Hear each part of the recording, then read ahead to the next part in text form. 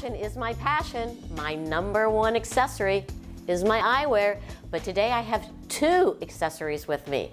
Dr. Jeremy Ciano of Revolution Eyes and his son, entrepreneur Alex Ciano from Little Eyes. I'm so happy to meet you and have you here, Alex. You need to tell us a little bit about how Little Eyes got started. Right, well, it happened one day when my dad was picking me up from preschool. I said, Dada, I want to own an optometry place just like you.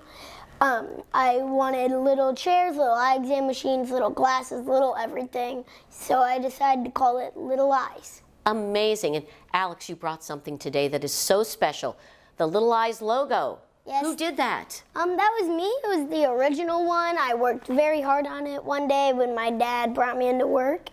I worked all day with my crayons and until eventually I decided on that. You know, Alex, you are such an inspiration, not only to me, but can you imagine how your father must feel and all the little eye people that come in every day to get eyewear from you. You are just amazing, and I just can't thank you enough, you and your father, with this great partnership that you two have formed. This is such a wonderful opportunity, but I've got one great idea for you. What? Do you want me to, can I share it with you? I've got a new one for you. Pet eyes? What do you think about that? Or? Well, it kind of goes along with what my dad does at Revolution Eyes with. It does?